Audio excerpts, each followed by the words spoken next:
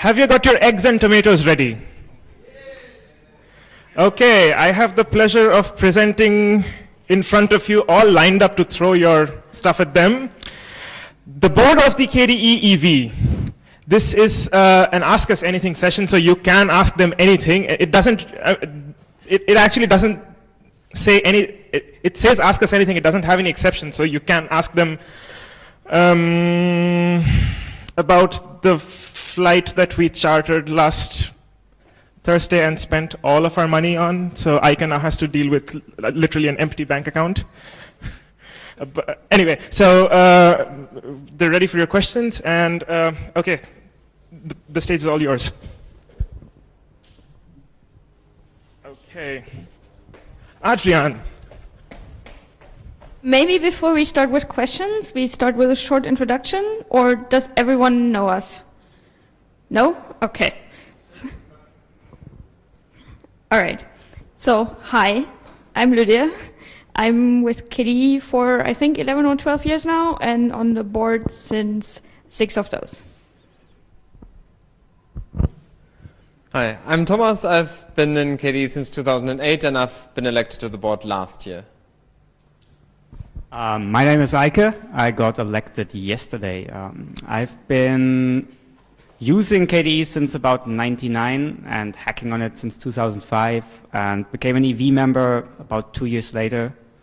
And I hack on Plasma and some apps.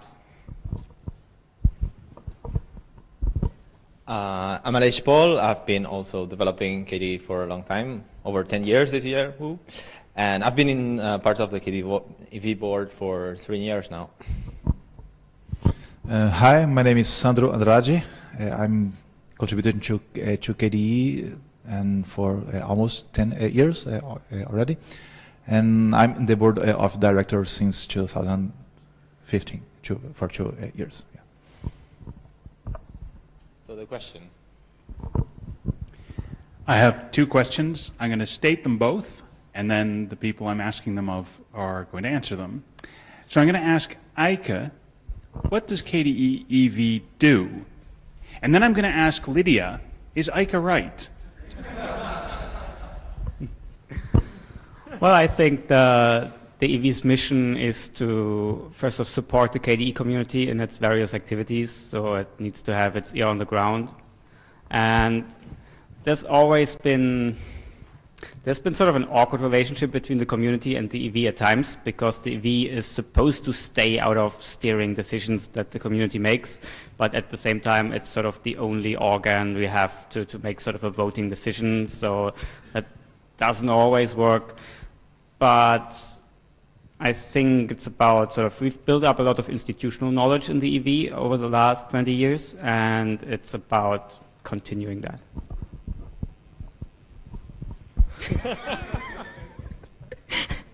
You've learned well for your first day. Yes, I would maybe add to that in general, we see KDE EV as the organization that supports what the KDE community is doing in organizational matters like this Akademy, financial matters, getting some of you here by paying for your plane tickets and so on, and legal matters by, for example, working with the KDE Free Qt Foundation in order to keep Qt free. Next question here.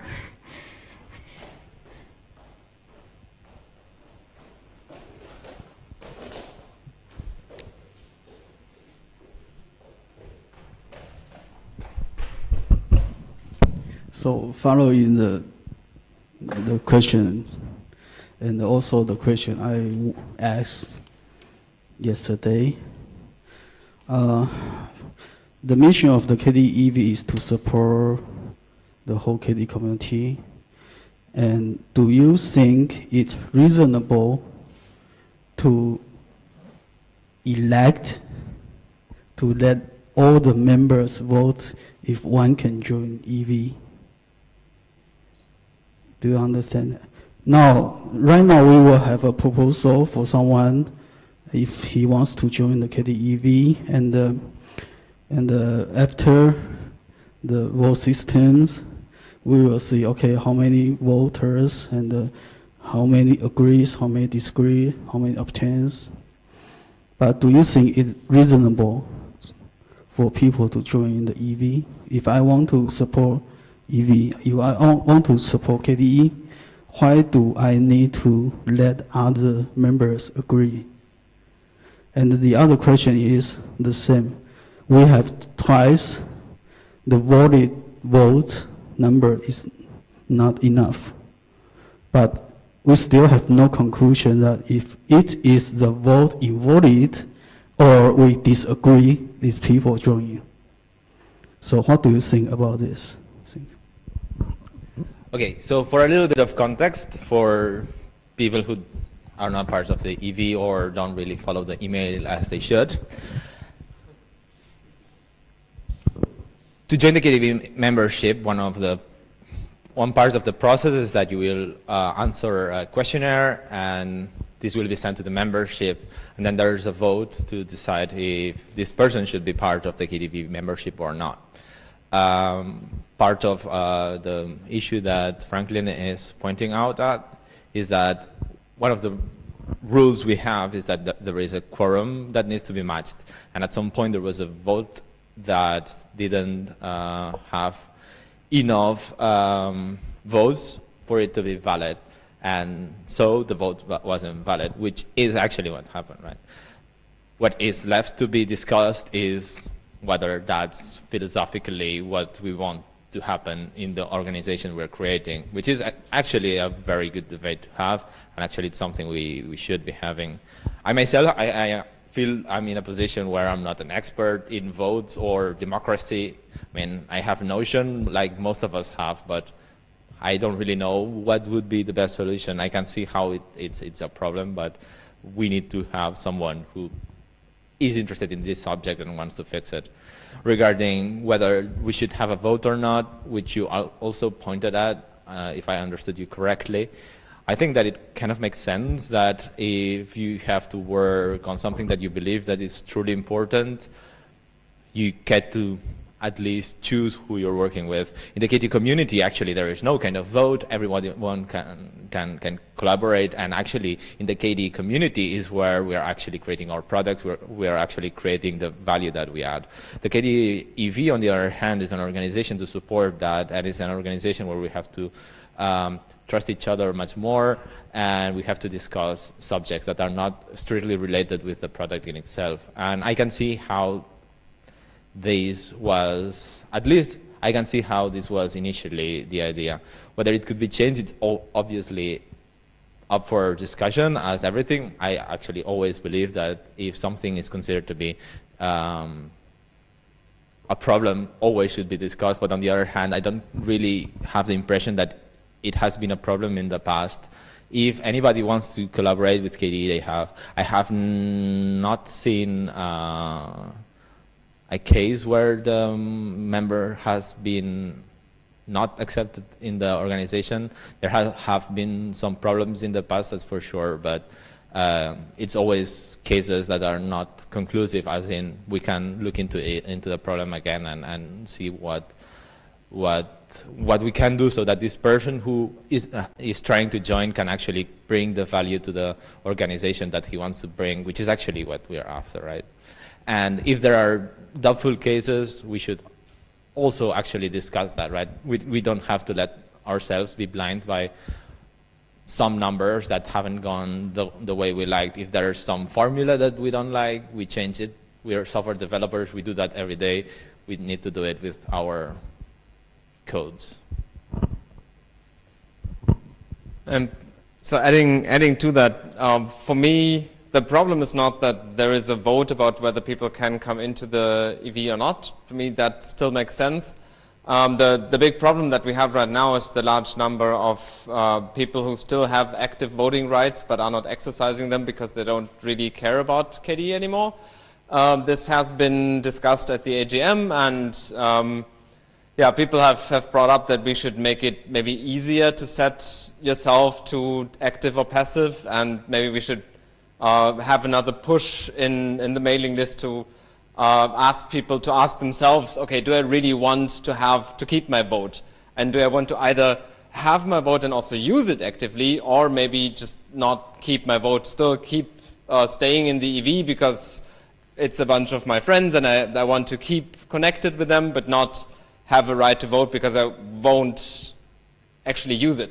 And yeah, this is something that I will definitely want to follow up. During the AGM, I said that I had written an email to the mailing list asking people to think about that, and I had, but it was in a thread, which many people probably didn't even read. So that was not really good placement of that, but this is something we can change, of course, and to just really, and this could already be a lot of help to have only those with active voting rights who actually are likely to use them, and then we won't have such a situation with the too low quorum.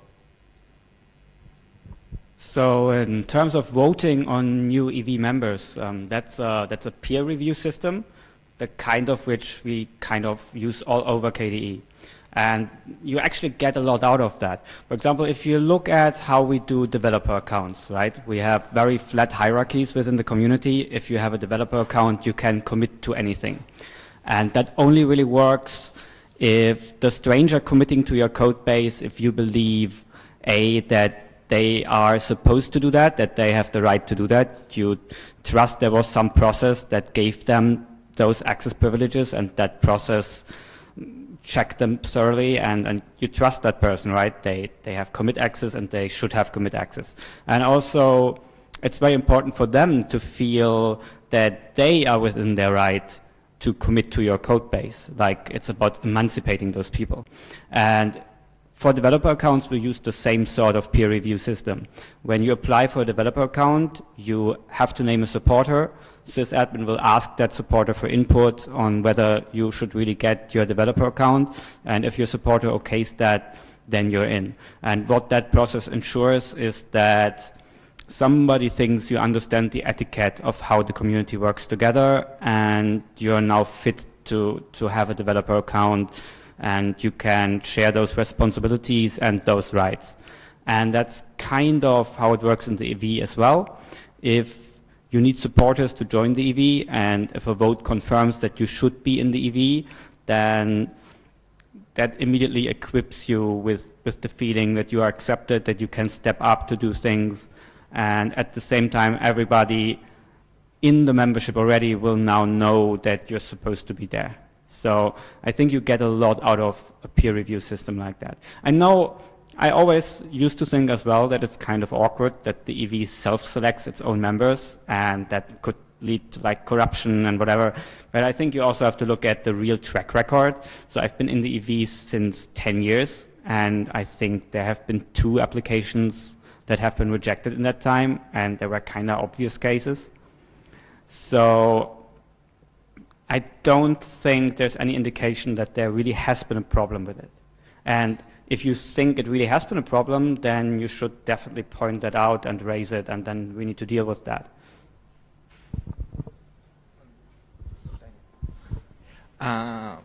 One thing that happened in KDE Spain 1 year ago is that we actually realized that it was kind of a problem. We were following exactly the same model we did in the KDE membership. And actually the concern there wasn't that you would be having like some people deciding who gets in, but it was more of it's a bit of a overly too complex process, right?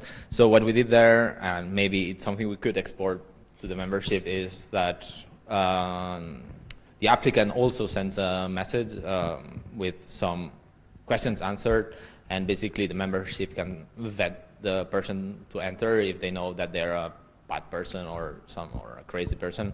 But in general, like, there's no voting in itself. This could be done, but then it's something that doesn't need to happen by us. Like, we're not your parents. If you guys think that something is important, you guys can propose it.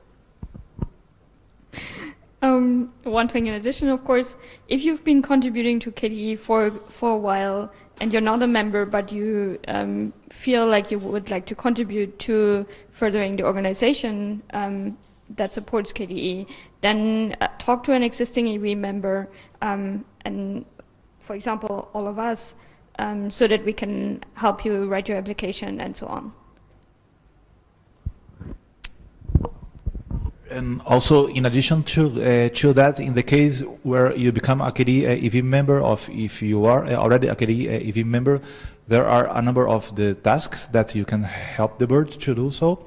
So we have a fabricator workbook where there are a lot of tasks that shouldn't be done by the board, and so you are all invited to pick up one or two and have them made, right? Any other questions?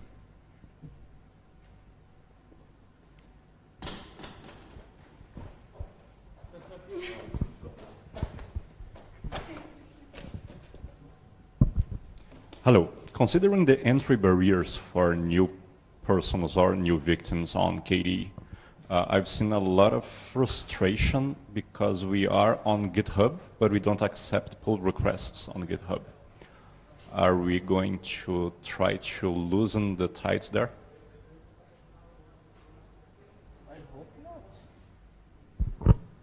Well, this topic, whether we should accept pull requests on GitHub, that was discussed very extensively by the community. And in the end, it was the community who decided not to do it. And this was, I mean, not everybody agreed with that, but there was pretty broad consensus. So that is definitely not something that we would ever interfere with. So as long as the community, the majority of the community seems to think that this is not something we should do, then this is how it is. Again, if you think this should change, then what you'd have to do is convince fellow KDE contributors that this is a good idea, and then it would certainly be changed. So this is not something that is decided top-down in any way.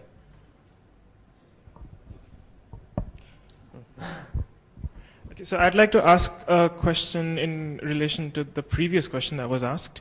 Do you think that people in the community think that gaining, becoming a member, they're becoming a member of the KDE EV because it gives them some form of status within the community, or could it be perceived, or do you think that that's why some of the problems that we have actually happen, or and in continuation to that, do you think like you could better define and better communicate what sort of people with what sort of goals should be in the EV and people with what sort of goals should not be a part of the, that's not what the EV is for. Yeah. I haven't really encountered that. Do you feel there's a perception in the community that there's sort of a class difference between EV members and not? Because I haven't met anybody who is not on the EV and doesn't feel like they're part of the KDE community, if just because they're not in the EV. So, like, have you actually encountered that in the wild? Yes. I wouldn't want to take examples, but yes, I have. Well, I did get the distinct feeling a couple of times that yes. So, well, if that's the case, then I do think we should fix that. I think it should be clearly communicated that the EV is a support organization, and the reason to be in the EV is to get work done, supporting the community, and or make sure there's a representative sampling of the community in the EV so it can make credible and legitimate decisions. And that's about it. It just, the best case scenario is that it creates extra work for you. Right. So I think that we should have more communication in the sense that what sort of, who, if you are this, then you should apply to the EV's communication along those lines. Well, one thing. I think that it's worth understanding that if somebody has been a long-term contributor to KDE, it's logical that they're interested in being part of the KDE membership. It's because if you're committed lots of lines of code, for example, or you've done lots of articles on the promo, it means that you're involved in the project in different levels, and you will be interested in collaborating at an organizational level. So it's definitely something that should follow. And I know people who have been contributing that they have told me, no, I'm not interested in the organizational part. Then that's perfectly fine, and I don't consider them like lesser contributors or human beings, but that, well, yeah.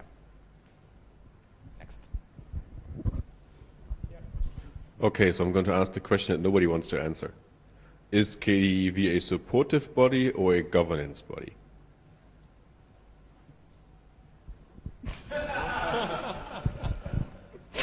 Thank you.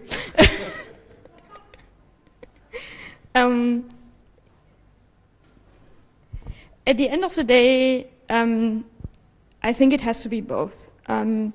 We have to have the organization that supports the KDE community. To make Akademy run, to have our office where people can send mail, invoices, and so on, that all needs an organizational support framework. But at the same time, KDE doesn't have any other thing that could do that kind of governance. At the same time, for a large part of KDE, that is a touchy subject because governance is a bad word. But at the end of the day, some decisions need to be made. And for example, a long time ago, the creation of the community working group, someone had to make a decision that we want to have that. And we don't have any other body that could do that. Yeah. So I think the way I think about it, it's not a governance body, but it's a tool that the wider community sometimes chooses to employ because the EV has a decision-making system and a voting system, and it's the only one the community has. So sometimes the community appears to decide that somebody has to vote and then looks to the EV to do that. And the cases where that crops up tend to be, unfortunately, sort of ugly enforcement issues. Like one of the problems is, what if somebody misbehaves really badly, and at what point do you kick him out of a mailing list, and who makes that call? So when I was in the sysadmin team, that was always the question, is the sysadmin team the body that decides who to kick out of the mailing list, or is that the list moderator, or does the EV do that? And I can think of one case where essentially it ended up being escalated to the EV membership and something was decided at the General Assembly. And that set sort of an interesting precedent, I suppose. And that's where we are now.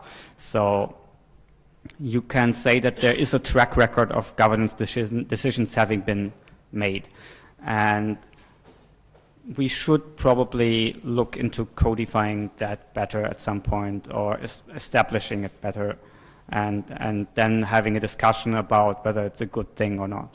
But it's what we've been doing so far.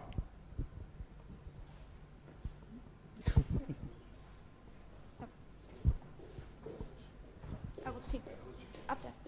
No? Okay. Me? Okay, me. I'm going to ask about money. Nobody asks us money. We've always had the notion of donations and money going to a common pot.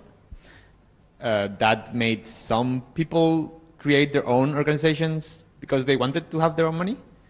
How do you feel about us having some, yeah, I know, I left the board so I can ask the question. How do you feel about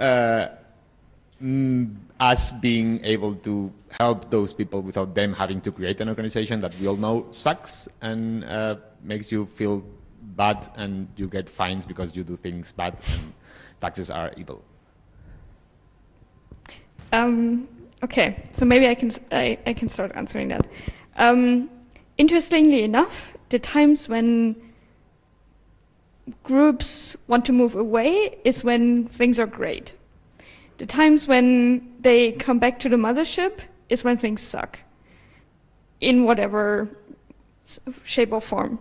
So, as far as I know, all the organizations or groups or whatever that have done that in KDE have come back because it didn't work out. So, I don't believe that is a viable way forward. Yeah. And I also think that we do need a common pot of resources, being money or whatever else, that goes into the pieces of KDE that are not as sexy, and that wouldn't necessarily be able to attract enough resources through shiny fundraising and so on.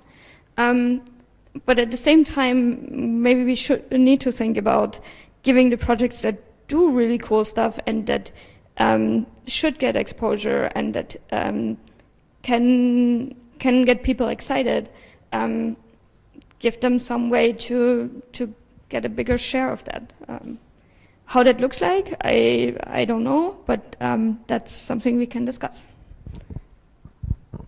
Yeah, as I understand, actually it's not true that all of them left and then they're all coming back. For example, Alberto and I, we started KDE Spain a long time ago. We haven't come back yet. Okay.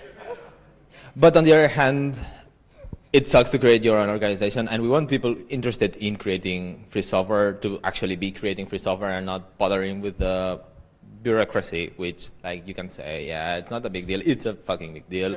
It's not fun, and actually, like, it's a problem. And while probably not they all have come back, they have all definitely had problems with bureaucracy, and that's a big deal. Also, second thing, the reason why most of them have created an organization is because, unlike KDE Spain, which is a different thing, is because they wanted to hire people. So the question is, do we want to allow projects to do fundraising and then hire people? Which is a very interesting subject to have. It's something definitely to fix, but I think that we need to point at what the actual problem is. Not that people want to actually have organizations because it's fun and they're successful, but it's because when you're successful and when you can grow, you want to grow, so you hire people. And at the moment, we don't allow for that. Hiring people could be interesting, but how it would work, it's not trivial. And actually, we've started to look into it, but we don't have a good answer to give yet, so we haven't given any answer. And I think that apart from the whole hiring situation, it also regulates itself somehow, because the projects that are more successful and that might actually get more donations in are usually also those who are more active, who have more people, who have more people coming to Akademy, who are more likely to have sprints. So they already also get more money out of the common pot.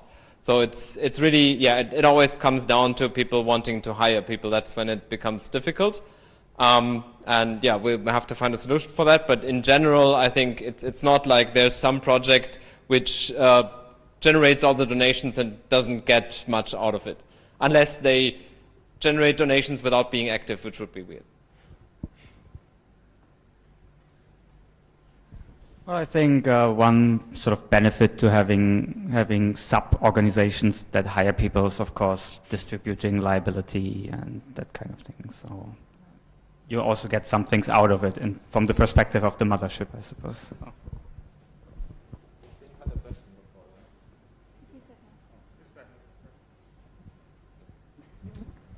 Disclaimer, I've worked on one of the proposals for next year's Akademy, and I wanted to ask if there's anything that you can tell us yet, if what the competing cities are, if there's been anything that's been decided yet.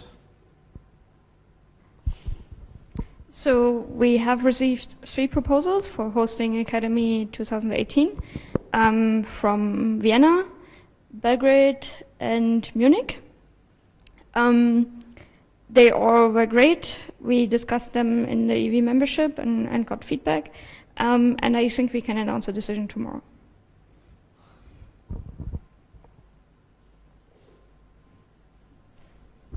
Hey, I'm actually sitting right here. I'm wondering whether I should join or not the EV.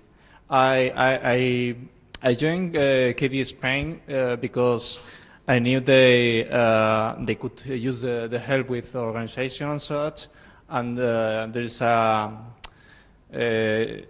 you pay a bit of money each year, which helps support, and in KDE Spain it helps. Thank you. But I don't really see how I could be of help joining the EV. I mean, I really don't see why I would join the EV. I don't see why I would join. I also don't see why I would not. I'm not really sure what I should do. So one reason by proxy is that KDE gives the powers to KDE Spain regarding the use of trademark in Spain, right? If you are being given a right, you want to probably have some kind of control over that right. There's a lot of reasons why you might want to be part of the KDE, and you should look at the tasks we're doing. Like holding the trademark of KDE is one of them. Others could be, I don't know, FLA. You can be interested in the license of your software. The KDE has been working on ways to make sure that KDE software stays free forever, right? Or the KDE Free Qt Foundation. So these are all software. These are all subjects that are very related to KDE, much like the work you've very well been doing in KDE Spain. And I don't really see a reason why the reasons why you join wouldn't translate. In the end, is about having an organizations that back up the support that you can give into the project, right? Does that make sense? Yeah, it makes sense. And I mean, at the point where you ask yourself, should I join, then most likely the answer is yes. Because that if you ask yourself that question, it means that you care a lot about KDE, and that is already going to likely make you a good contributor to the organization. Unless, like many people, you don't take the tasks that we're putting on the fabricator, because then it's like, okay. Yeah. Hi. Yeah, I brought this up last year, and I'm bringing it up again this year because of yesterday's yesterday's report on the KDE League. We are leaving money on the table in the US because we don't have a 501c3 nonprofit organization there. There are people who are willing to donate to KDE but would like to have those donations be tax exempt. So the donations have to be through into an US nonprofit.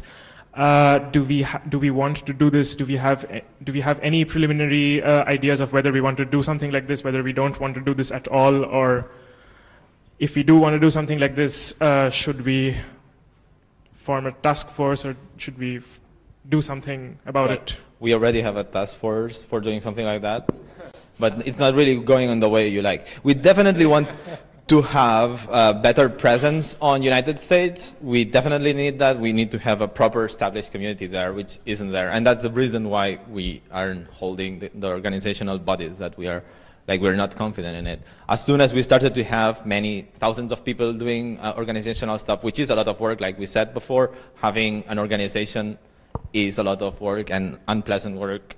If we had these kind of people in the United States, we would be, I guess, all super happy to support and get money from all of these Americans who want to donate to us. We need the people first. So yeah, if you want to make that happen, I think the next steps are, first of all, building up more community there with the help of the people who are already there, like Valerie, for example. And the other thing is help disassemble the existing organization that we already have. That is ongoing, but has stalled now. KDE League, it's called. Once we have that disassembled and at least more community in the US than we have now, then I think we should definitely talk about that.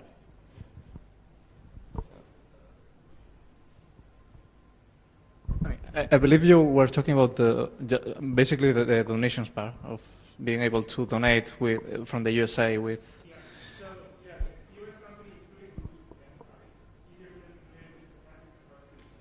Okay, hearing that, I'm thinking of Chakra, the Linux distribution. We have some kind of agreement with, I believe it's called it's SPI, I think, Software in the Public Interest. I wonder if that's something that could work for having the donations from the US and having them tax exempt. Mm-hmm. We have done something similar for one sub-project, Amarok, in the past, not with SPI, but with...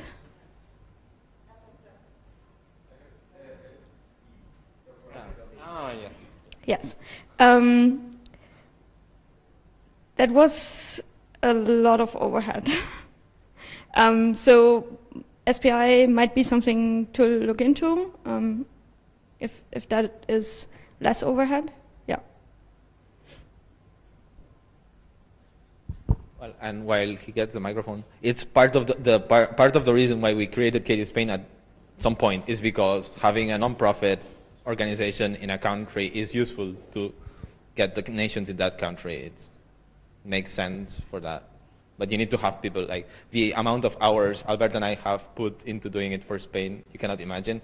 And it's just Spain, which I guess that being a smaller country makes a smaller amount of work.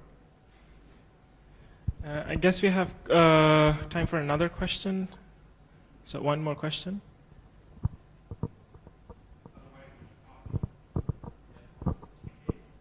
Sorry? Yeah. And it's not passive-aggressive cake.